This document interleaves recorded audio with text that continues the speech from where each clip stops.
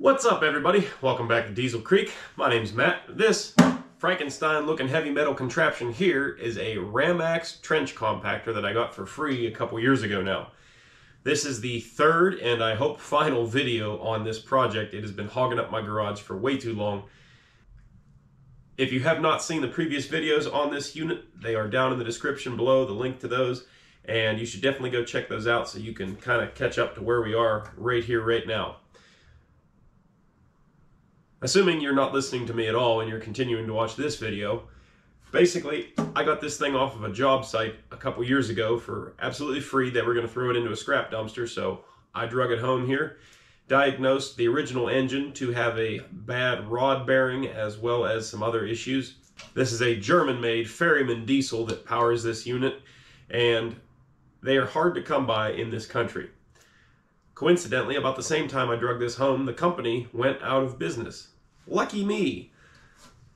Long story short, I found another engine, brought it home here, had the exact same problems with it as the first one, so before I even bothered to try and install it, I ruled that one out and went back on the hunt, and eventually came up with this military surplus Ferryman diesel.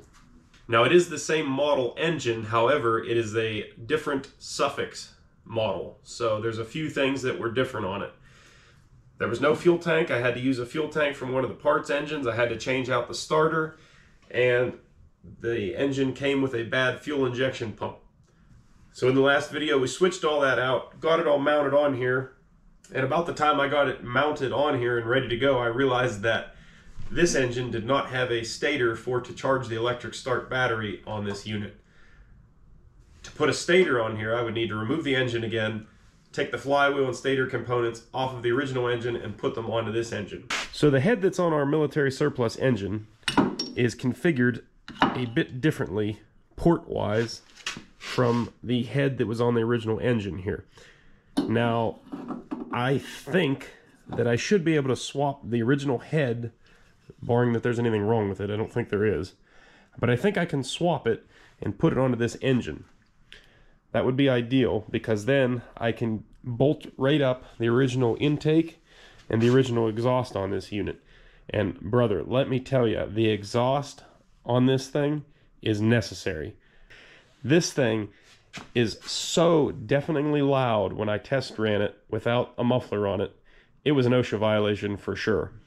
So I think we should be able to tackle those two issues fairly easily. I think swapping that head out should be pretty straightforward. I'm hoping, anyways, that the original one fits on here. I think it will. I have no way to know that. The last issue we have is going to be back here, the battery box area. There's some brains of the operation in here, and there's some wiring issues, and we're going to have to figure those out.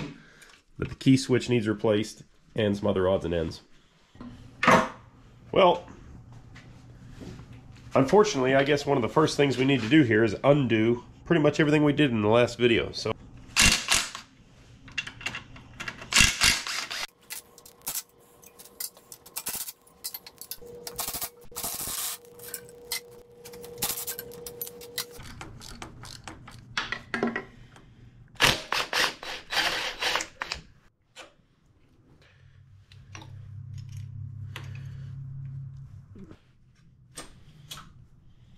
one bolt left to get down here, and currently there's no space to get a wrench or a socket onto it. I guess maybe an angle head wrench would fit in there, but luckily we can just lift her up like so and slip something on there.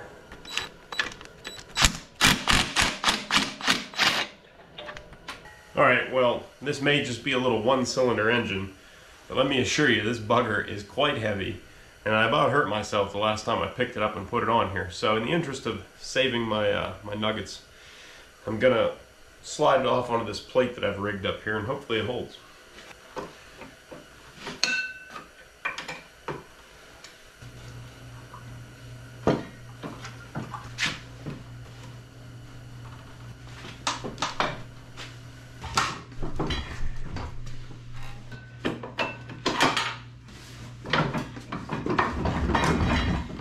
Why are you being so difficult?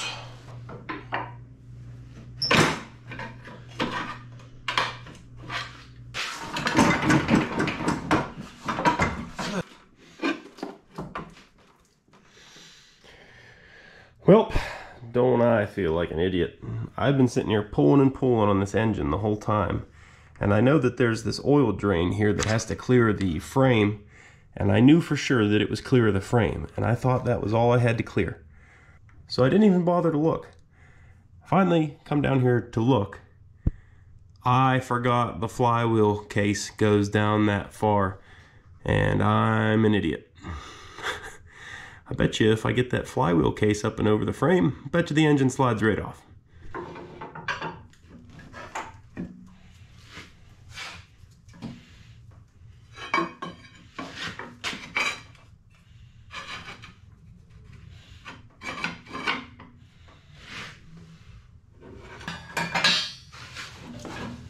Hey, look at that. It comes right off now.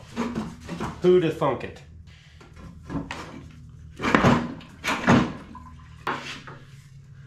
Look at that.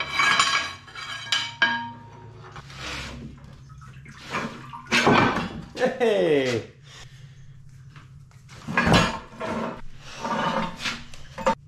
Now that we've learned that lesson, we'll go ahead. We got to pull this coupling off of here and then remove the nut and then try to get the flywheel off. I think I might have had this one off for some reason, but I really don't remember why.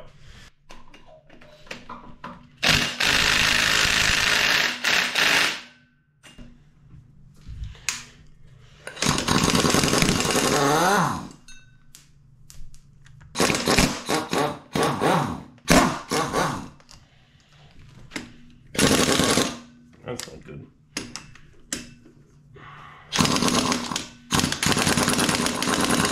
That's really not good. And the beatings will continue until the morale improves. So we just rounded off this last bolt here in the drive coupling. Now, that was a metric bolt, so I get the next size up, which in this case happens to be a 5/16 in a standard, and just give her a little love tap. And with any luck, that bolt will come out of there and we can replace it. Say a prayer for me. Ah! Well, I've shed my last tear over it. It's time for Plan C.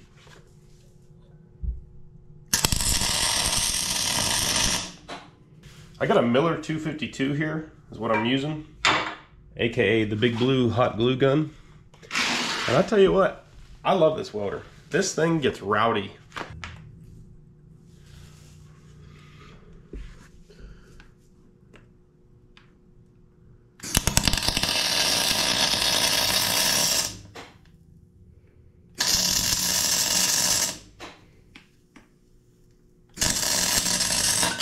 Ooh. All right, we'll let that little mama cool down for a minute, and I'm betting it'll spin right out of there. All right, it's maybe cooled down in 30 seconds or a minute. Look at that. 1/4-inch drive pulls it right out of there after them heat cycles. Well, I'm glad we got that out of there. At least we can replace this thing now.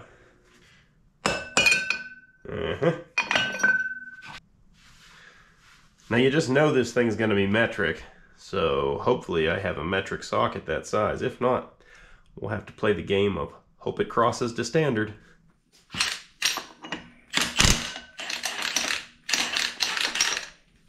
Man, this thing barely even grunted.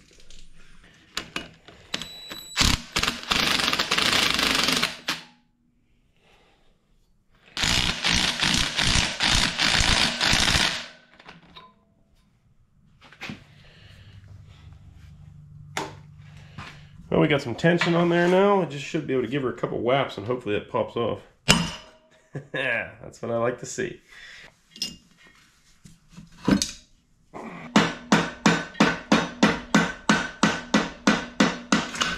There we go. Oh boy. Ugh. All right.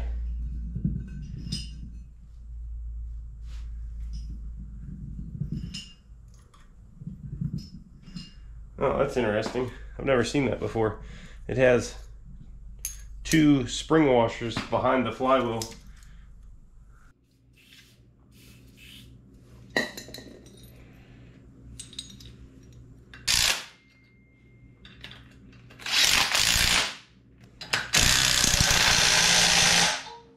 All right, Let's see, will we have a repeat of the last one? No. There we go. 2 whacks isn't too bad.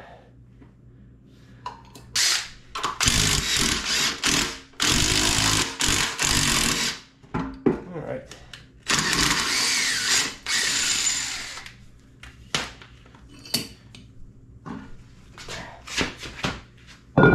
There's the bugger we're after right there. So we need to figure out how to remove this stator. And if we can remove these magnets and install them in the original flywheel, I'd like to do that.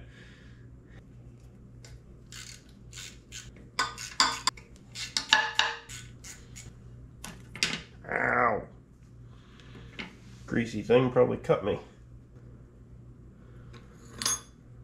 All right. Well, that's what we needed right there. Well, if it ain't one thing, it's 5 more. There's where we just removed the stator from. There's where we would like to bolt it. Do you guys see the problem? So yeah, unfortunately our bearing plate here is not drilled for a stator.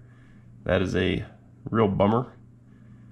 And I'm kind of on the fence about swapping bearing plates, because I would have to change the bearings and the seals, because those seals are slobbering like crazy and the bearings have had metal run through them. So obviously you'd have to switch to these bearings and seals, probably tear up the seal in the process. Could probably change the bearing without destroying it, but man, is it worth it? Or do you just put a solar tender on this thing and charge the battery all the time? That really sucks. I'll pull the bearing plate off the parts motor and look at it and see what I think then. So there we go. That's the governor assembly off the back of the crankshaft, and we had to do that so that we can slide the crankshaft out. Bob your auntie with that. Make sure you dump diesel fuel everywhere. I had to go run and get special bolts for this, so I hope it works. And it did, so I'm pretty happy about that. That's like some sort of a taper lock or something. I've never seen one quite like that. But look at that. Pops right off of there. Interesting. I guess changing that bearing plate wouldn't be too awful bad by the looks of it. I'm almost ashamed to admit it, but I referenced the book, and I determined that the crankshaft end play, which is determined by the shim pack behind this bearing plate, we're supposed to have between 5 and 15 thousandths of crankshaft end play. So we're set on 0 here, and watch this. Ooh, that looks like 67 thou, a little more than that because our 0 moved.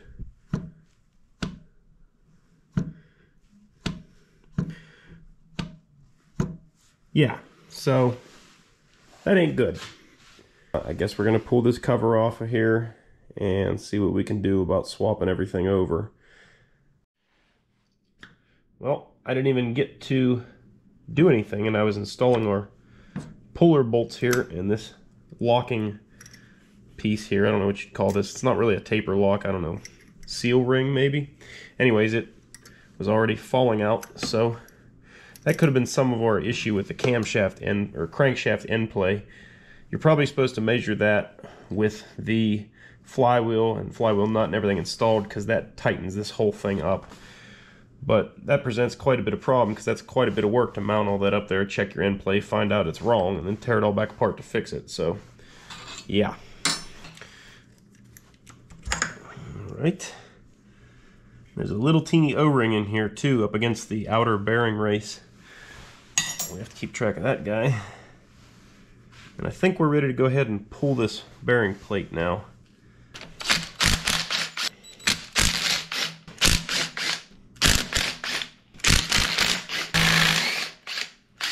One thing that sucks about using these pusher bolts, not that we have any choice here, but these pusher bolts will inevitably are going to tear up the shim pack a little bit.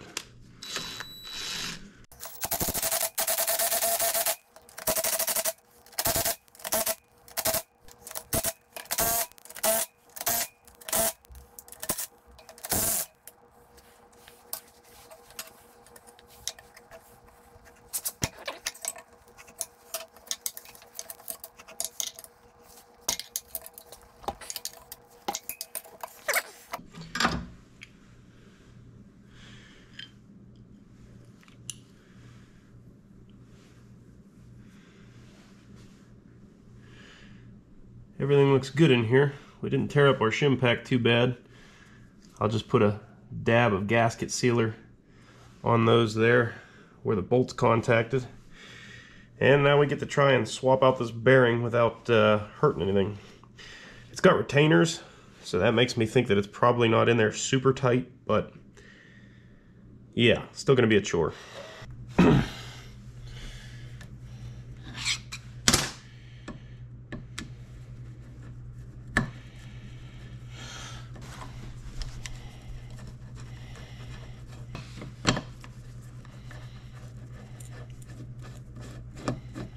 Well, the next step here is trying to remove this seal without tearing it up, which is proving to be extra difficult.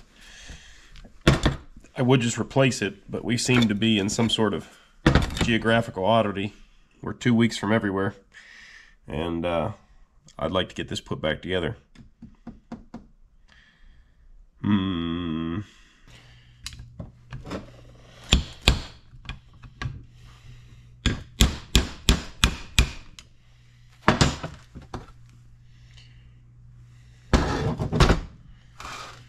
I don't want to speak too soon, but it actually does seem like we're getting this seal out of here without tearing it up.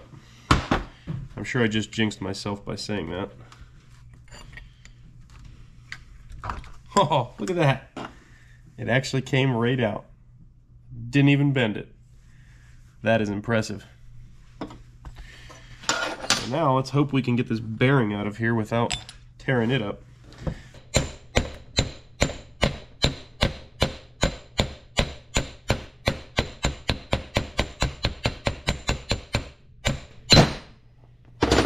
Ta-da! There we go. Now we'll just repeat this process with the dirty, nasty bearing plate that is drilled and tapped for our stator.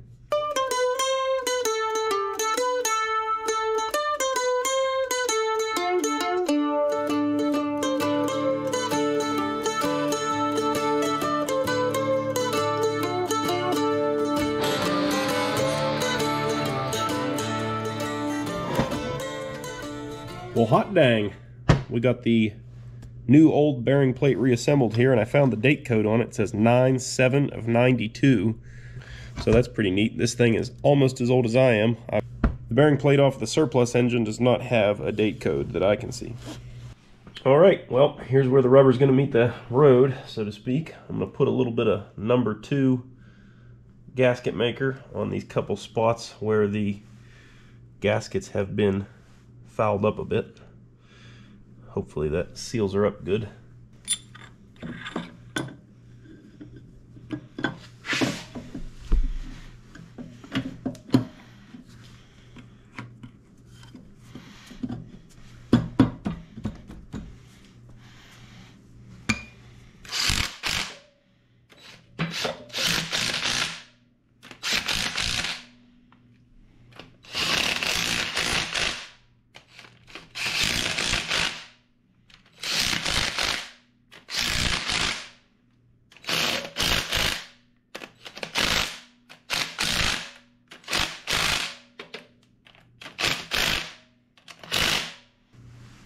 At our teeny little O-ring thing here. I've never seen anything quite like this.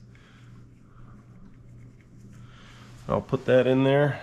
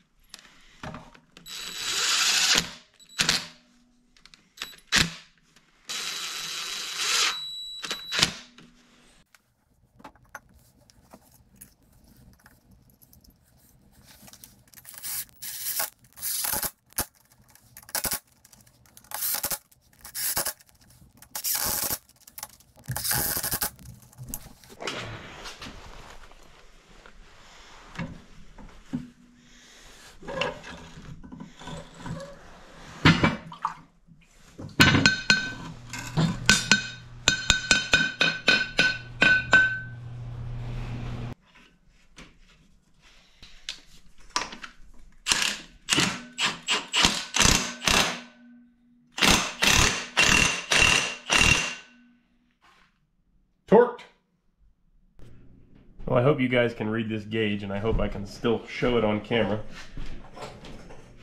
But I think we are right within spec here.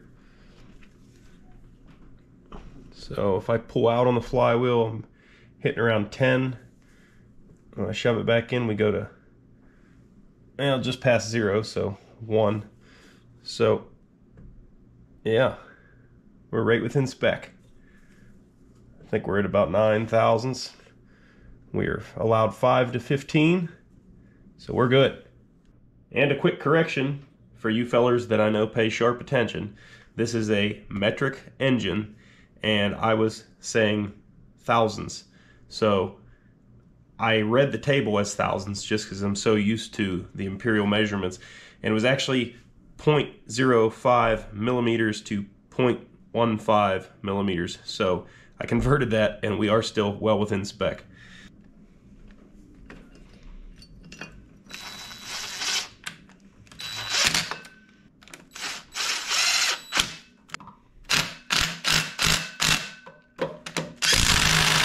Well, that aspect of this project is done. We're now going to turn our attention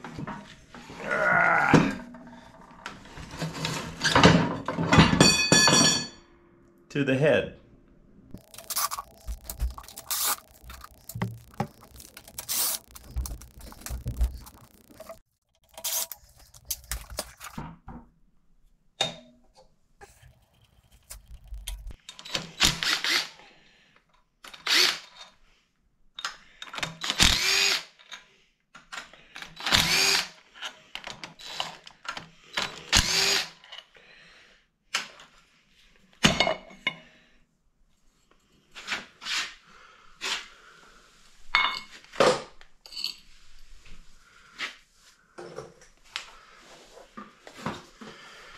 Alrighty. Oh, I almost forgot there's an oil return line down here on the bottom. I'm gonna have to remove that thing. I think that hemmed me up in the very first video too.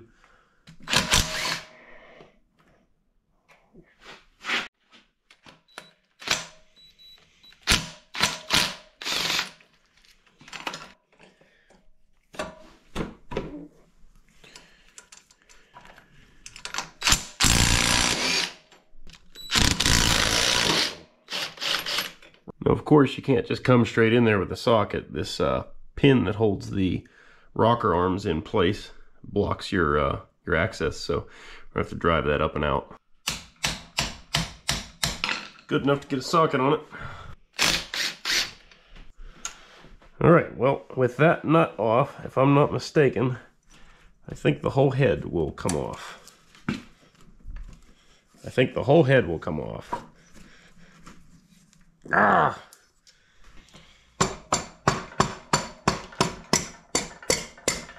There we go. Things are happening now. By golly. Come on. There we go. Look at that. There's our head. Looking beautiful. Sweet. Alright, so I just noticed that the lens is actually, well, the lens protector is cracked. So hope that hasn't been driving you guys nuts this whole time. I gotta get a new one of those put on there. Anyways, this is our heads compared right next to each other. This is the one we just took off. This is the original head off the original engine that we're trying to put on. And the only thing that I noticed that's different here, I measured the inset for the bronze gasket or whatever you want to call that. I did notice that this injector has 3 nozzles on it and this one has 4. So I think we're going to keep this for right now and just not touch anything.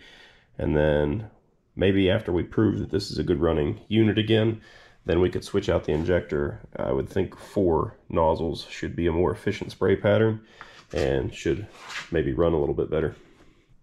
When I removed this head, the push rods fell out before I could take note of which side was the exhaust and which side was intake. Obviously on the head I can figure that out, but the push rods are 2 different lengths. One's like a 1/8 inch shorter than the other one. And then over here on the engine where the push rods set in at, I'm not positive of which side is which there, but I'm going to do some deductive reasoning and hopefully I can figure that out. Well, once again, saved by the junk hoard. This is the engine that I bought as a replacement but did not end up using because it was also about to blow.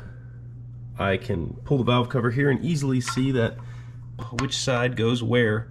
The top one is the intake, bottom one is exhaust valve. So looks like left is exhaust, right is intake. Alright, I'm just completely winging it at this point. These are 4 different push rods. The 2 on the left are from the yellow head from the original engine. The 2 on the right are from the green head from the replacement engine. Now we're putting the yellow head on, so I guess I'm just going to go with the left set. I'm just winging it, but it should all work out. Alright, well, through some deductive reasoning here, I do believe that I have figured out where our push rods need to go. So, if you just look at the setup here, we got one that's just like an 1/8 inch longer than the other one. Now, one push rod comes nearly straight up, and the other one is on a long angle. So we're going to put the longer one on the long angle, and that should compensate for leaning like it is. Moment of truth on this guy. Things are looking good.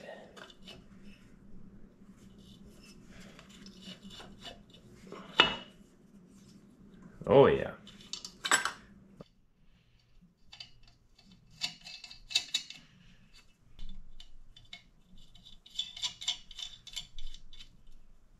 I guess for the cylinder head, we should probably go ahead and use an actual torque wrench instead of just winging it with the impact. So here goes nothing.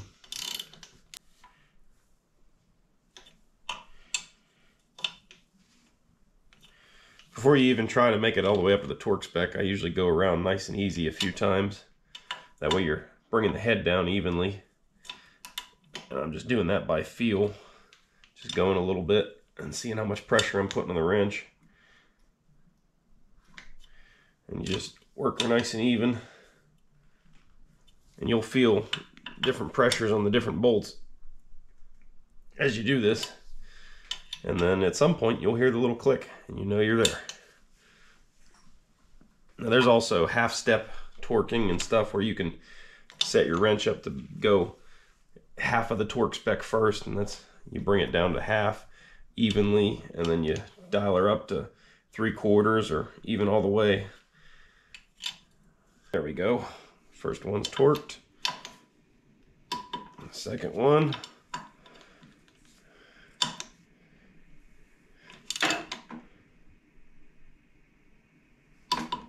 Third guy. Yeah. Last but not least. Perfect. Now we gotta throw our rocker arms on here and set the valves. See, that goes like so.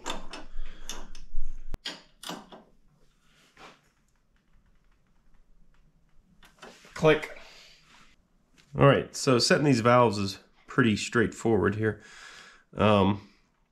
You've got a lock nut over here, you've got a threaded adjustment here, and then the gap that you measure is between the rocker arm and the top of the valve stem there, and we are really, really loose right now.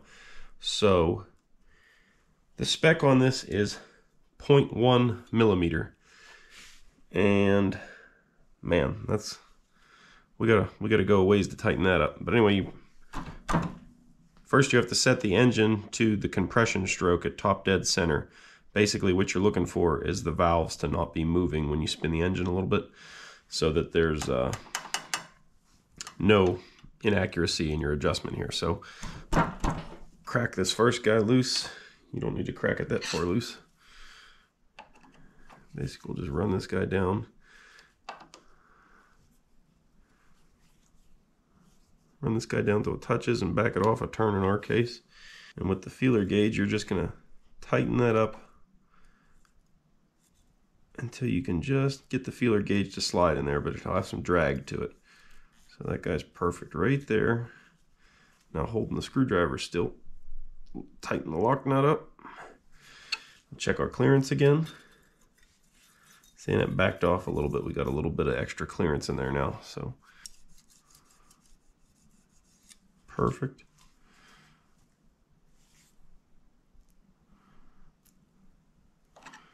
Lock that guy down, check it again. The exhaust valve is the same spec. There we go. Yep, that feels about perfect. Now in our case, we have done some Frankenstein cobbling here. We've got parts from different series of engines all scrambled together, so it's in our best interest to go ahead and spin this engine a few times, make sure all the clearances are copacetic, and then recheck our valve lash in the interest of making sure we don't have any catastrophic failures when we try to fire this thing up.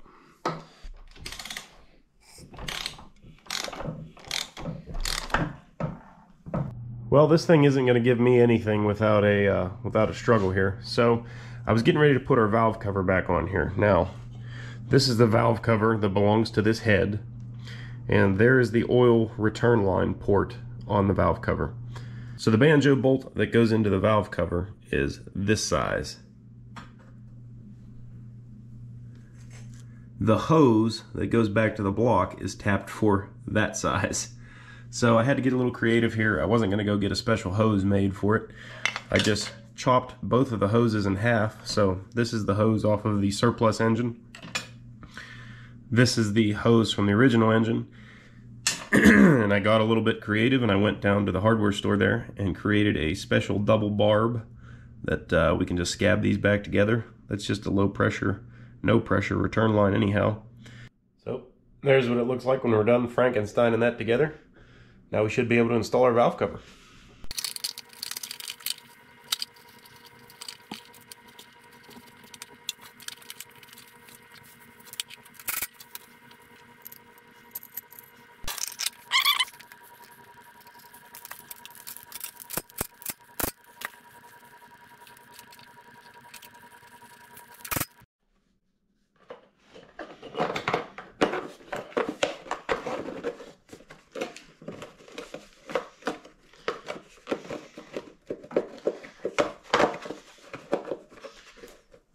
Had to switch the plastics out because, surprise, surprise, the modern one wouldn't work with this head.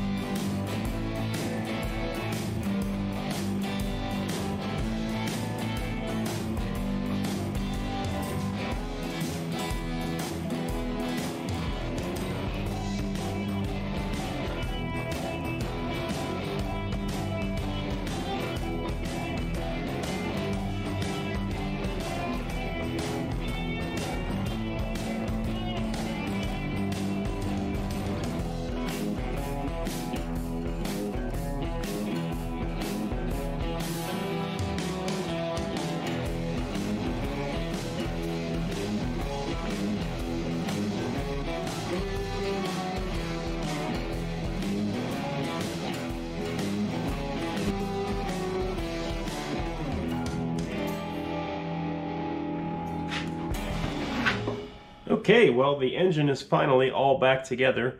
All that's really left to put on the machine itself is a couple covers. And we're just about ready to try to bleed the system and fire this thing up. But we do have this pesky little thing to deal with here called wiring. So the original key switch to the unit is right here. It was broken off and mangled, and I don't know where to find a replacement for that sucker. But I just grabbed a generic lawnmower type key switch, and I think that this should work just fine for what we're doing.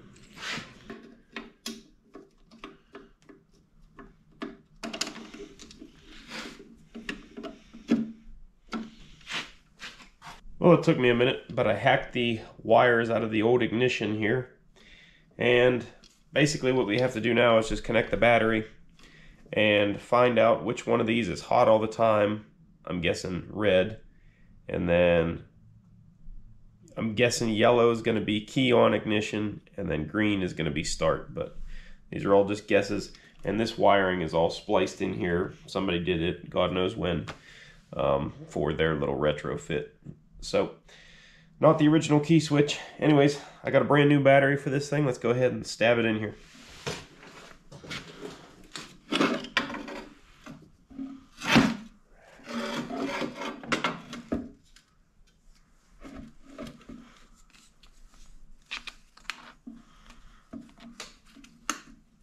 I hope you can tell, but there is just copious amounts of room to work in here. It's not tight at all or anything.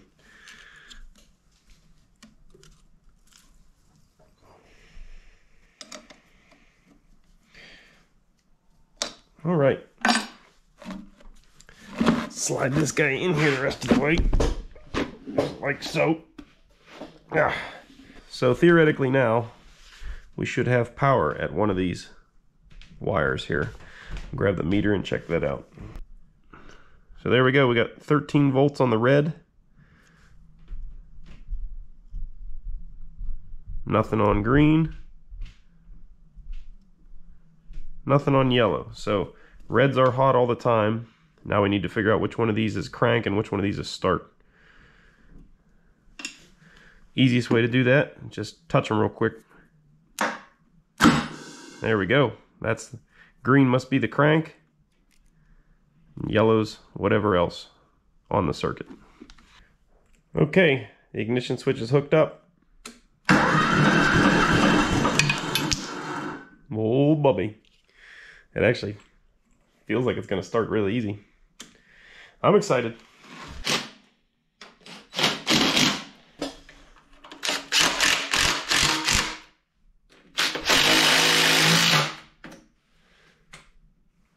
Even our indicator light comes on, that's good.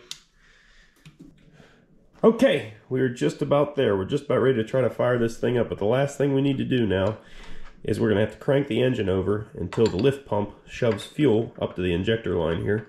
And this is our actual injector pump on this unit. We'll cinch that nut tight when we start getting fuel bubbling out of there, and then we will bleed it down here at the actual injector last, and then it should just pop right off.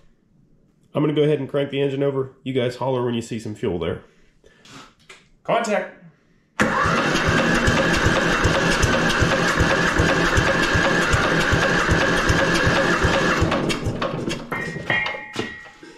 I see some fuel.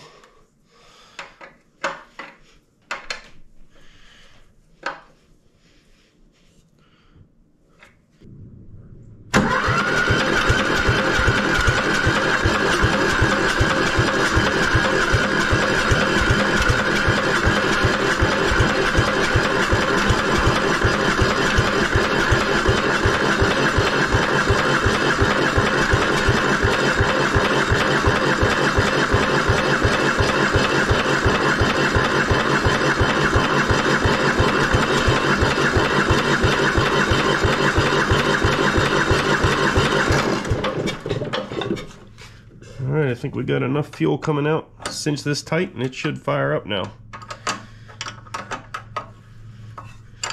Alright, this one's for all the marbles, guys. It should start up. I don't see any reason it won't. And if it does, we're going to pilot it towards the door so we can get the exhaust blown outside. and not suffocate in here. Here we go.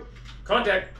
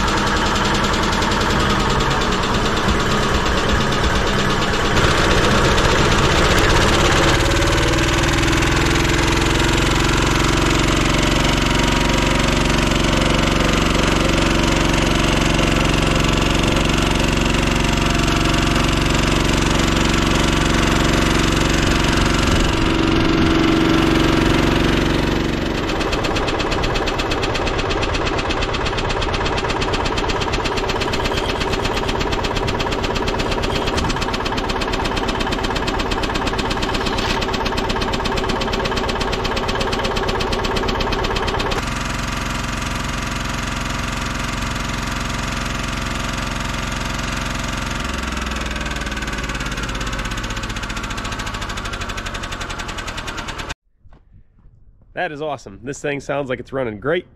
It functions perfectly. The battery is charging. I'd have been really mad if we did all that work to switch those bearing plates out and add the stator and it didn't charge. So I'm really happy to see that, and I don't see any reason why we can't go ahead and finish slapping this thing together.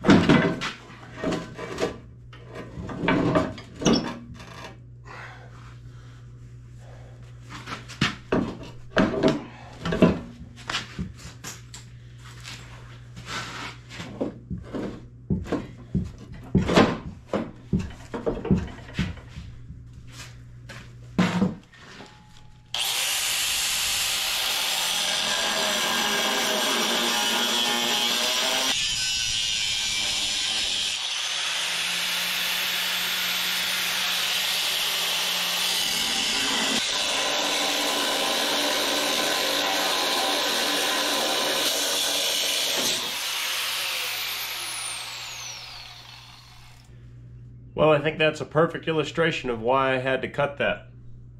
This thing pretty much fell into place with this out of the way.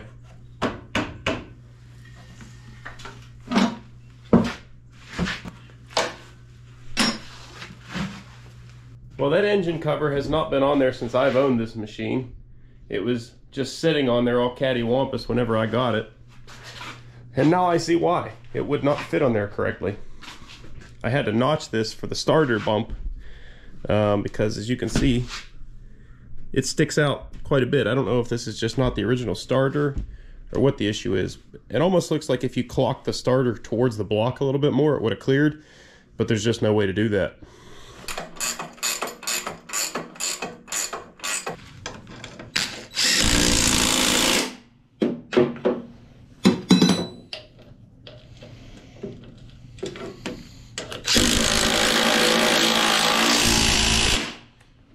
All right, this baby's done.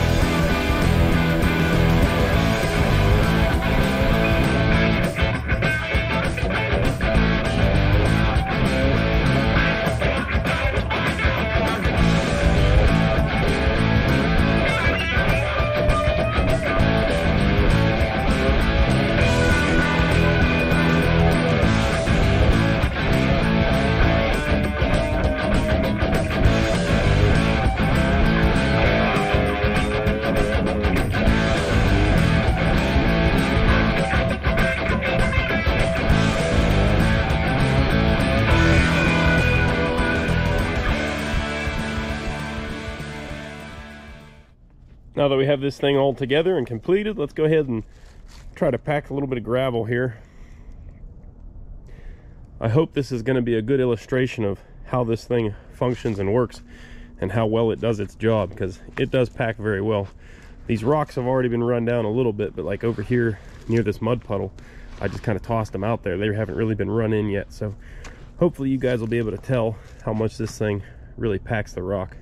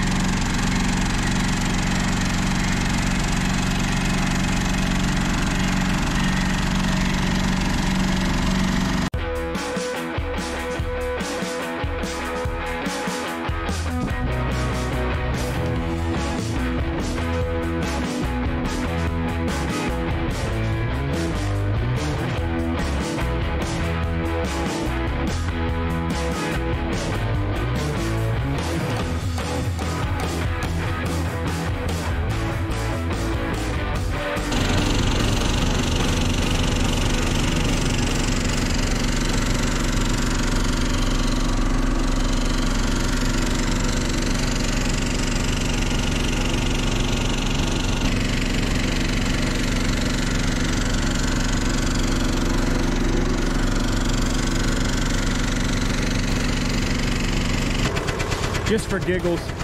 I want to see if it'll push this car. I kind of don't think it will, but the car's in park, and I think it's got at least one flat tire.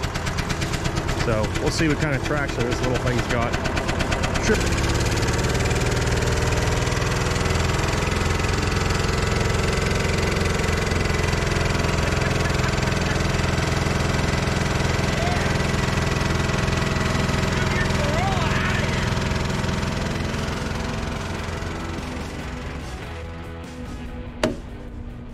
Alright guys, I'd call that a pretty successful first test run here. I'm very happy with the performance of this unit, and it seems to be running and operating great. I think in the last video I said I was going to paint this unit when I was done with it, but I don't know. I'm not really a clean paint kind of guy. You look around here, everything's kind of I got a couple of things I'm trying to keep nice and make nice, but something like this, I think it earned its stripes and it's wearing them proudly. I think people talk a lot about patina in vehicles and cars and trucks and all that, but equipment has patina too.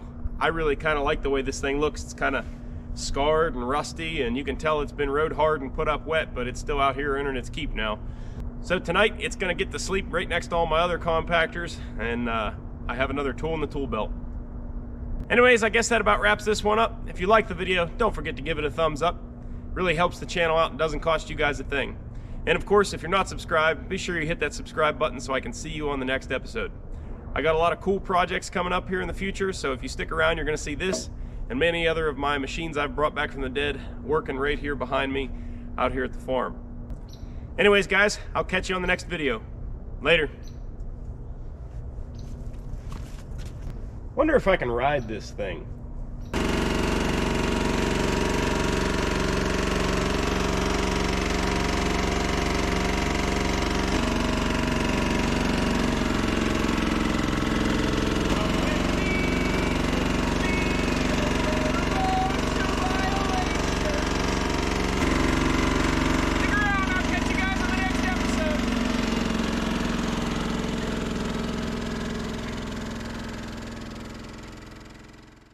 With me and you'll see a world of OSHA violations.